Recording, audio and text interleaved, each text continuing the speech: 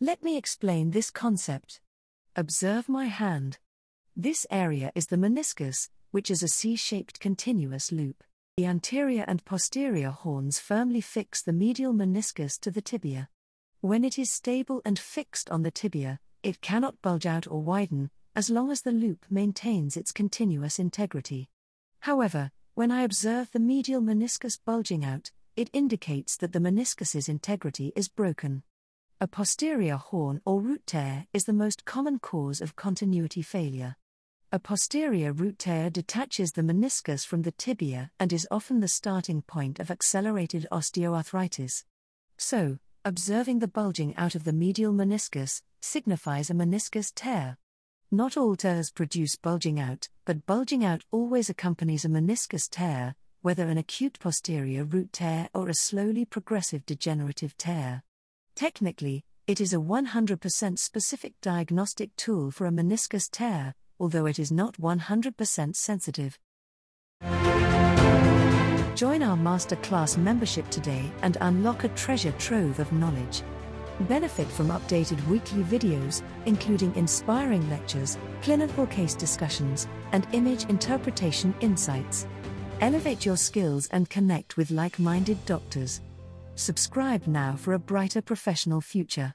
The edge of the tibial plateau, instability of the medial joint space, and marginal spur of the joint.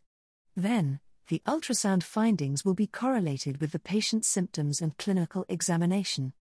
Here is a general guide to the stages of meniscus extrusion as might be interpreted from ultrasound imaging. Normal meniscus: the meniscus is in its typical position within the knee joint, not protruding beyond the joint line. Mild extrusion: the meniscus begins to bulge slightly out of the joint line but is less than 3 mm from the edge of the tibial plateau. Moderate extrusion: the meniscus bulges more significantly, measuring between 3 and 5 mm from the edge of the tibial plateau. Severe extrusion: the meniscus extends more than 5 mm beyond the edge of the tibial plateau, indicating a significant bulge or displacement. However, this grading system has limitations, as it cannot display dynamic movement. Therefore, I have upgraded this grading system to address these limitations. Here is my medial meniscus grading system. I have developed and used my medial meniscal grading system for a long time. It is more practical for diagnosing the pain generator and planning treatment as a pain practitioner than the KL staging system. It provides information on the dynamic bulging out excursion of the medial meniscus and the degree of preservation of the joint space by varus stress. I evaluate the degree of medial joint space wideness by valgus stress, reflecting the mediolateral instability and laxity of the medial joint space. I always correlate the meniscal bulging with the associated marginal spur. If there are two similar protrusions of medial menisci, the knee with the marginal spur will have a better prognosis than the meniscus without the spur. The presence of the marginal spur indicates the slow progress of the meniscus bulging. However, grade 3 protrusion without spur indicates acute aggravation of the progression of the meniscus tear, meaning there was no time to adapt. If the patient with grade 2 or 3 degeneration has enough time to live, the marginal spur will develop in a few years.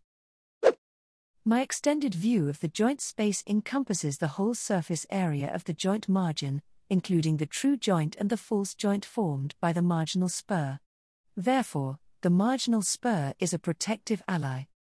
In the next dynamic videos, I will show various stages of the meniscus bulging out. Sometimes, differentiating close stages, such as stage 1 and 2, or stages 2 and 3, or stage 3 and 4 is challenging. But don't worry, it is not important. However, stage 4 is completely bulged out with contact with the neighboring bone, and stage 1 will appear completely normal. Please observe the various stages of the meniscus.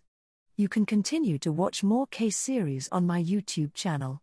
If you joined the fellowship course in interventional pain medicine at Korea University, you will gain great insights into pain medicine. I look forward to seeing you on my YouTube channel and participating in the fellowship course.